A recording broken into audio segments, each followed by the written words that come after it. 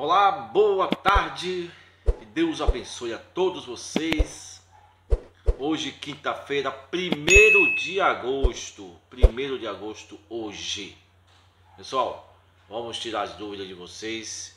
Os aplicativos, já falei em outro vídeo que atualizam dia 6. Terça-feira,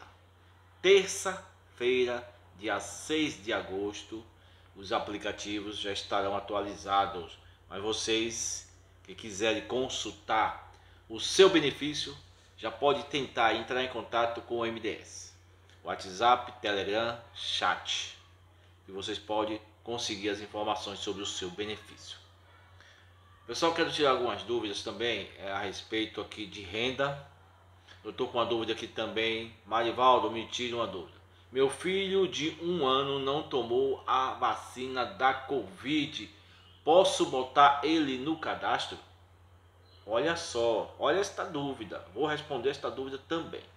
Acompanhe nosso vídeo aí até o final e se inscreve em nosso canal, quem não é inscrito no canal.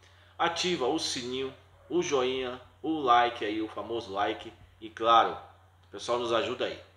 Vamos lá, bater nossa meta de 500 mil inscritos. Então vocês que não se inscreveram, se inscrevam no nosso canal aí, tá bom?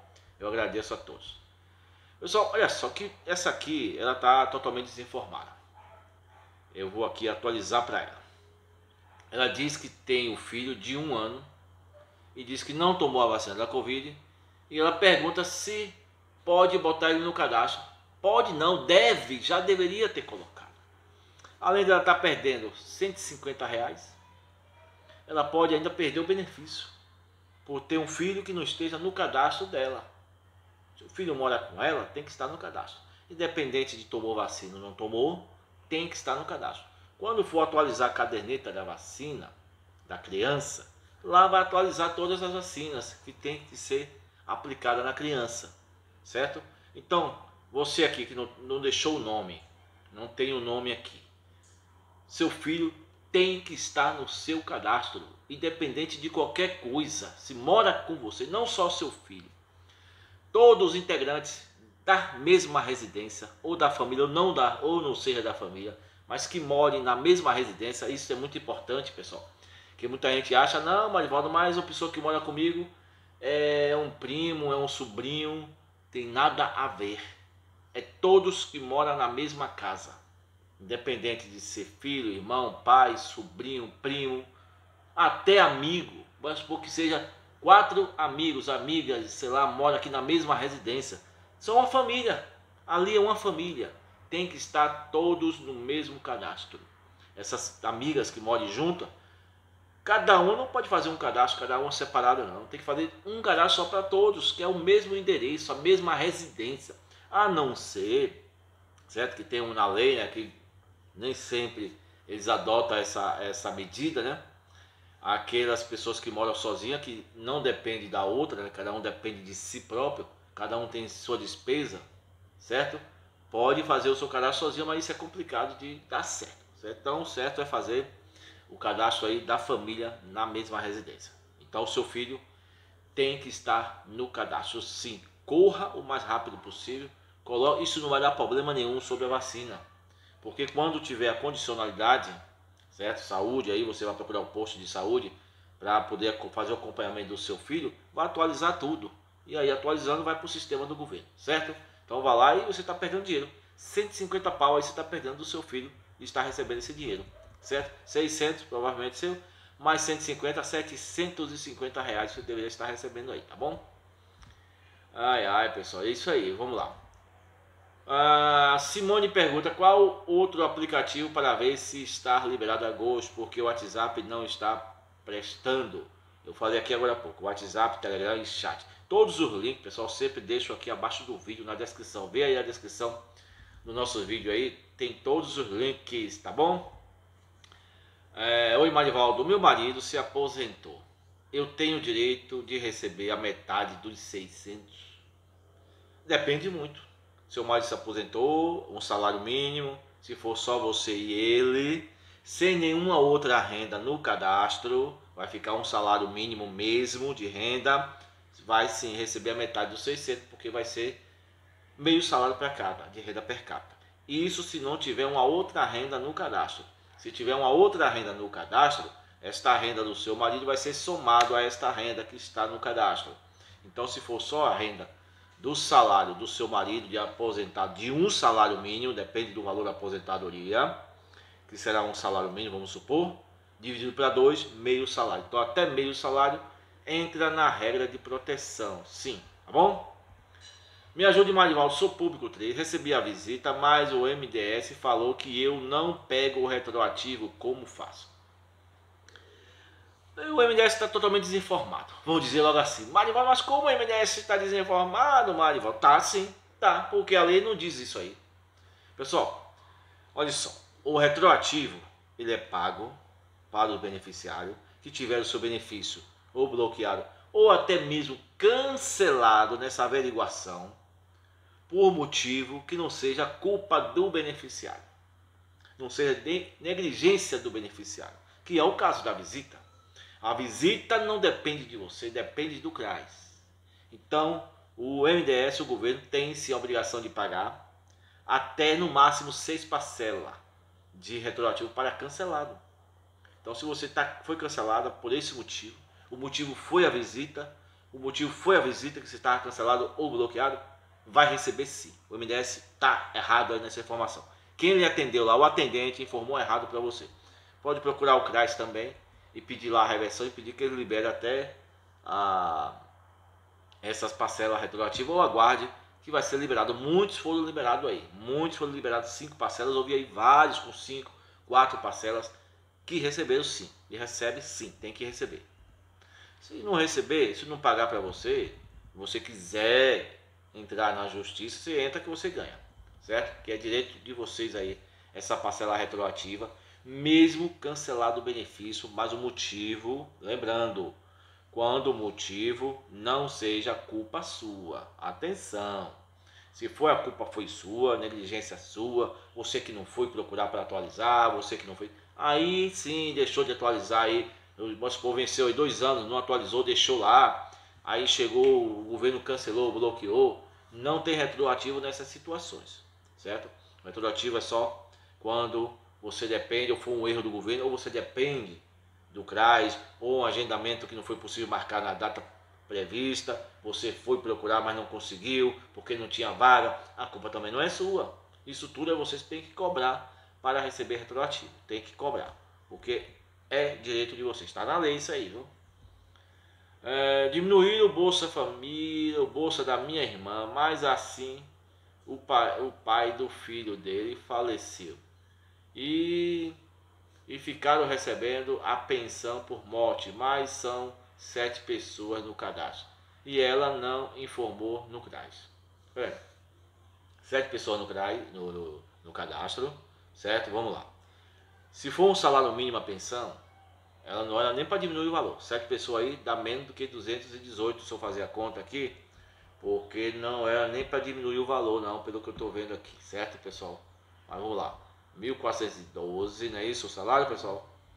1.412 dividido por 7 vai dar igual R$201 e alguns centavos. Quer dizer, não era nem para diminuir o valor dela. Agora, se ela tem uma outra renda informada lá no cadastro, aquela outra renda é somada a esta pensão. E também, claro, estou fazendo o valor aqui da pensão de um salário mínimo. Não sei qual é o valor desta pensão.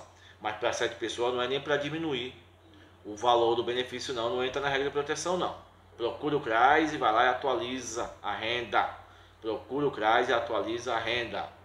Boa tarde a todos, Deus abençoe. Graças a Deus, meu Vale Gás foi desbloqueado hoje. Olha só, pessoal, já vários comentários aqui de auxílio gás sendo desbloqueado, certo?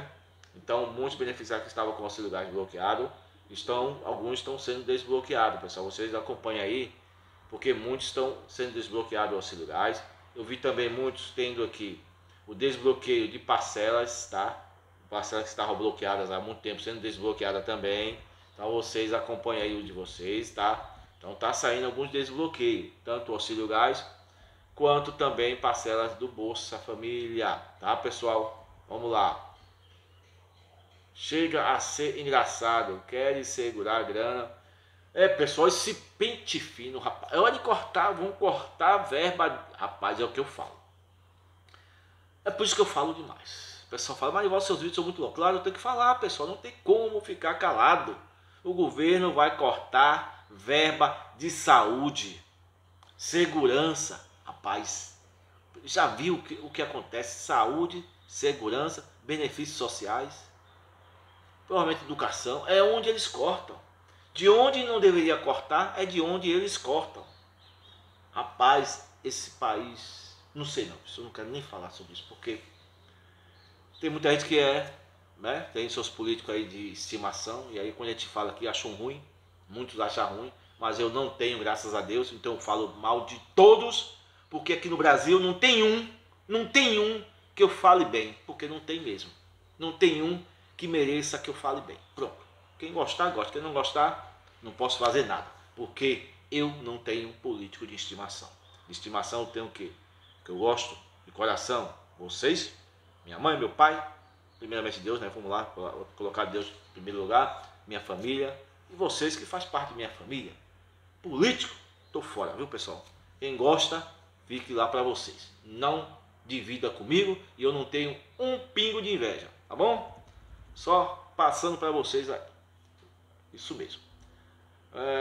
Desbloqueou, meu bolsa foi na caixa. Já recebi tudo certinho, tá vendo aí, pessoal? Então tá sendo desbloqueado. Muitos beneficiários estão tendo aí os seus benefícios desbloqueados.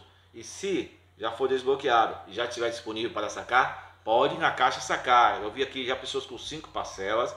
É o que eu falei.